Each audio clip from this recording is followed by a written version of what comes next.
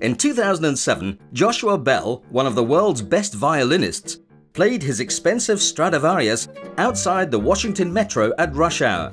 He was disguised as a street performer. Over 1,000 people walked past Joshua that day, but only 7 stopped to listen to him play. Only one person recognized him. After having performed for 43 minutes, Joshua had only made $32.17. Just a few days before, however, he had played at the Symphony Hall in Boston, where audience members had paid $100 and more for their tickets. There wasn't an empty seat in the house. Many of today's pop and rock stars who regularly play to packed stadiums have also performed in the streets of capital cities around the world, either for fun or in aid of charities. But what about those street musicians who are not famous? These musicians are known as buskers. Buskers like to play in places where their music will be heard by lots of passers-by. Busy places are obviously more profitable, but for many buskers, it's not all about making money. They want to fill our cities with music too.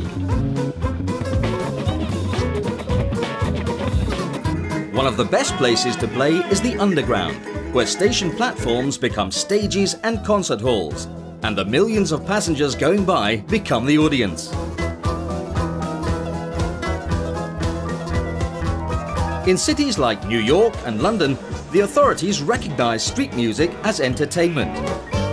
The Music Under New York project and the London Underground Busking Scheme both organize annual editions and award licenses, which allow the best musicians to play legally on the subway and the tube.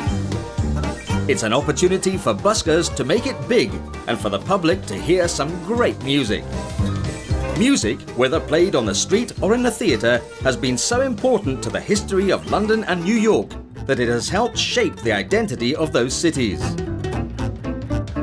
The jazz of 1920s New York defined the culture of an era, as did the punk of London in the late 1970s.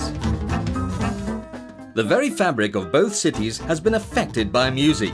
Who wouldn't recognize the Strawberry Fields Memorial to John Lennon in Central Park, or the famous zebra crossing in Abbey Road made famous by the Beatles? Visitors to New York and London soon learn that these cities have their own soundtrack, album sleeves and song lyrics, and the venues where great bands began their careers remind us that music is around every corner.